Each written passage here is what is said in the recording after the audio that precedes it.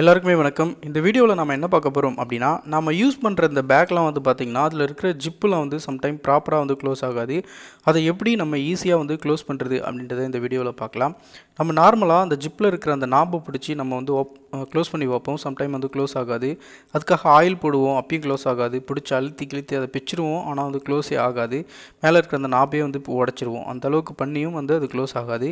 ஆனால் இந்த வீடியோவில் எப்படி ஈஸியாக வந்து அதை க்ளோஸ் பண்ணுறது அப்படின்றத பார்க்கலாம்.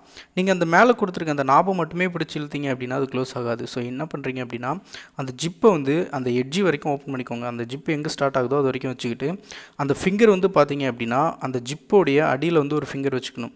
இப்போ பார்த்தீங்கன்னா ப்ராப்பராக நான் உங்களுக்கு தெளிவாக சொல்லி காமிக்கிறேன். அந்த ஆள்காட்டி விரலை வந்து அடியில் வச்சுக்கோங்க. கட்டை விரலை மேலே வச்சுக்கிட்டு அழுத்தி பிடிச்சிட்டு மேலே தூக்குன மாதிரி அப்படி இழுத்தீங்க அப்படின்னா அந்த ஜிப்பு வந்து ப்ராப்பராக க்ளோஸ் ஆகிடும்.